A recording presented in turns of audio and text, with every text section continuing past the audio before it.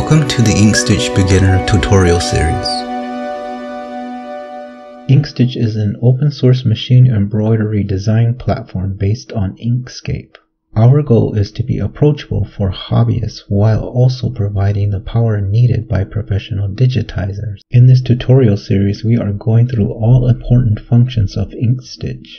For each tutorial, you will see the Inkstitch version used while recording. If you are using another version of Inkstitch, there might be some differences within the interface and functionality.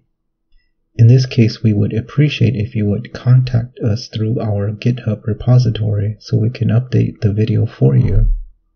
Also, if things are going too fast or are not understandable for whatever reason, file an issue on GitHub, because only then we can improve the video when it needs an update for a newer Inkstitch version. We will try to keep the videos up to date, which sometimes is not an easy task since Inkstitch is a very active project. This will mean that some videos will be disappearing as it is not possible to keep the same URL for updated videos. We recommend to link to the tutorial playlist and not to the specific videos directly. The videos are not trying to teach digitizing for embroidery itself. There are much better resources for this.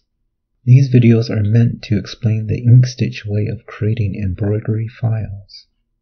If you don't know Inkscape, you might want to learn their basics first. In these tutorials, we often use shortcut keys. In the bottom right corner, you will see in most videos a keyboard indicator. Be aware that some shortcut keys are individually set in the customized tutorial. Shortcut key combinations not mentioned in this video are native shortcut keys from Inkscape and can be used without any customization. Whenever you have questions or remarks, you are welcome on GitHub to discuss your issue. We have a section on our homepage where you could publish your Inkstitch created designs. We are very curious to see what you will create. Have fun with this tutorial series. We hope it will make it easy for you to express your creativity in stitched out designs.